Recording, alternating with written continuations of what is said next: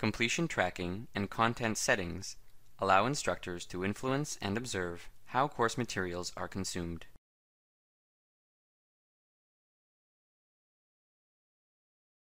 Completion tracking records which topics students have completed and provides progress indicators for students as they complete course activities. To set the completion method for completion tracking, open the Context menu next to the Table of Contents heading. From here, select Set All Completion. Here we can choose the completion method to apply to all topics across all modules in the Content tool. Automatic completion means that completion status will be set automatically. Topics that are documents will be set as complete once a user views the topic. Topics that are activities will be set as complete once the user performs the relevant action.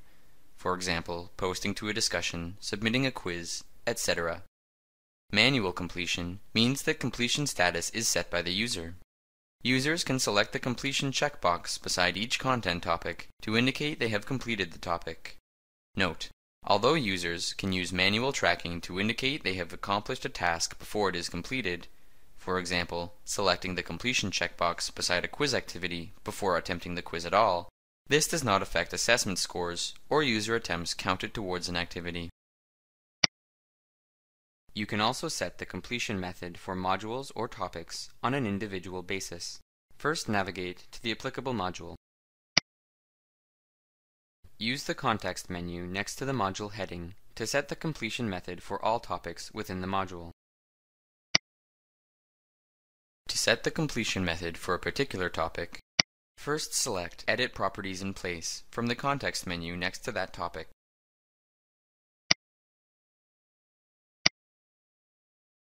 From the drop-down menu next to the checkmark icon, make your selection.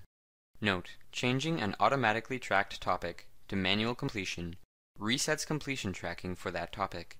This means that users might have to return to the topic to mark it complete.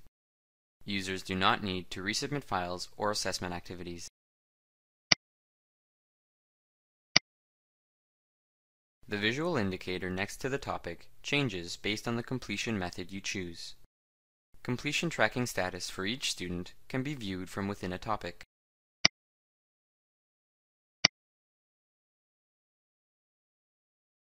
Each topic contains a completion summary with student completion tracking results.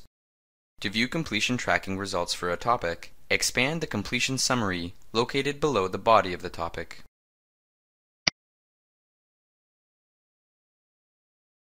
Here you can view each user's completion status for the topic, and easily jump into student work directly from a learning activity.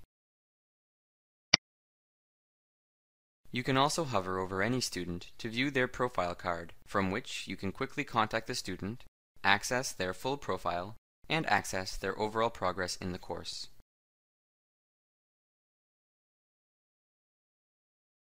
You can change how course content appears in the Content tool by selecting your viewing preferences in the Content Settings area. You can select from the Content Arrangement drop-down list how you want content listed.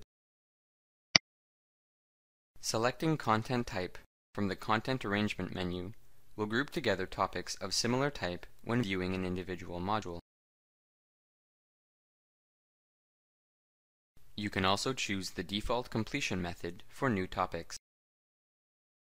From the Drag and Drop Upload section of the Settings panel, select the checkbox labeled Automatically Update Files that have the same file name if you want to automatically overwrite a module's existing content each time you drag and drop files of the same name and file type into the same module.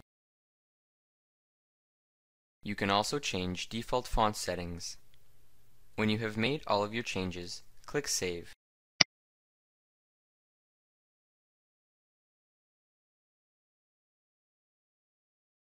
The content area for a student provides them with a read-only view.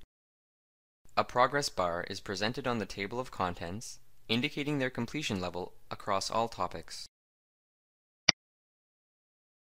Within a specific module, the progress bar indicates completion progress of that module alone.